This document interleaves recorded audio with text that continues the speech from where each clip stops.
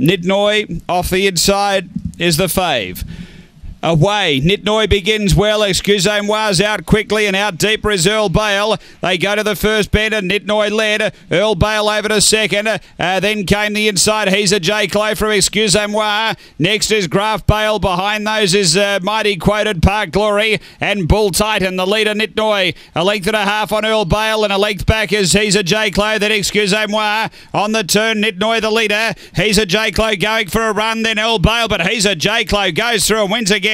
He's a J. Clay beats Earl Bale, Nitnoy, and then came behind those we had Excusez-moi, also there Park Glory for Bull Titan, and Mighty Quoted back toward the that issue for fourth perhaps, but the time 30:03.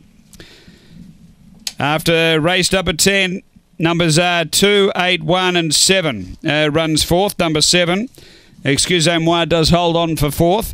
To the winner, He's a J. Clay, Tanya Foster. A Black Dog, December 2012. He's a Felon, Cale Crane, number 2. Second, going to 8, Earl Bale, Wendy Matcott, a Blue Dog, November 2012. Collision, Jesse Bale. And third to 1, Nitnoy, Lauren Harris, a Black Bitch, July 2013. Where's Pedro, Midnight Quest? So it's 2817 after the running of race up.